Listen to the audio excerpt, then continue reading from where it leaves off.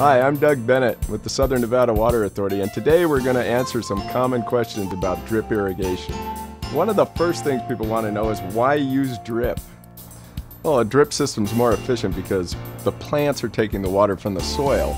So why not put the water right at the soil? So they're literally just going to drip that water into the soil very slowly. And that does two things. It eliminates the potential that droplet be blown off target or even evaporate before it reaches the plant roots and the soil interface.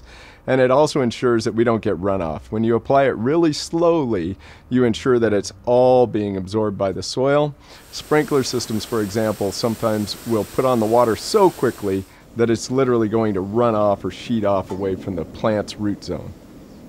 So a common question is, how often should I run my drip system? And that really depends. It depends on the plants you've got and the design of the system. But a good rule of thumb is that you would never run a drip system as frequently as you would run a sprinkler system to maintain a lawn. Good rule of thumb might be that during the summer months, you might only be running a drip system once or twice per week.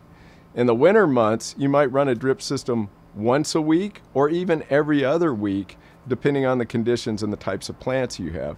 Just keep an eye on the plants. The plants that operate on drip are very resilient. They'll give you lots of warning if you're underwatering. They're not going to drop dead in a day, so you can adjust your strategy as you go. So now that you know you're only going to run a drip system every few days or even every few weeks, depending on the seasonal weather, how long should you run it? And that can be anywhere from about 30 minutes to 90 minutes is typical, but it has a lot to do with how many emitters you have and how much water those emitters are putting out.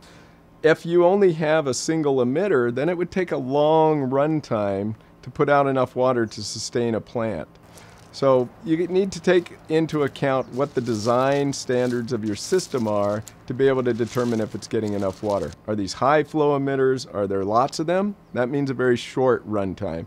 If they're low flow emitters, literally droplets falling from the emitter, and there's only one or two of them per plant, then you might be looking at a 60 to 90 minute run time. So one of the more confusing things is coming up with these different schedules. How do I water a lawn, for example, on a 6-day-a-week basis during the summer, but only water my drip irrigated plants every 3 or 4 days during the summer? The solution to that is in your irrigation controller. A lot of people don't realize it, but every irrigation controller has multiple programs. It's basically like having 3 controllers in one. So you're going to have a program A, a program B, and a program C. Each of those is unique and distinct and doesn't interact with the other programs at all. And typically what people do is program a lawn to water on program A, and program B will be watering the drip irrigation. So you kind of have to get in the right mindset when you go in there that now I'm working on program A, and now I'm going to flick the switch, I'm going to go to program B, and some of the smart controllers have dozens of programs that you can put in to meet different needs. We talked a lot about design, but something you need to keep in mind is that the design of your drip system needs to flex as your plants grow and their needs change. So when you put a small plant in, it may be perfectly fine to have 1 or 2 emitters applying water right at the base of that plant. But if you expect the roots to expand the way we need them to into the surrounding soil, there's got to be moisture in that soil.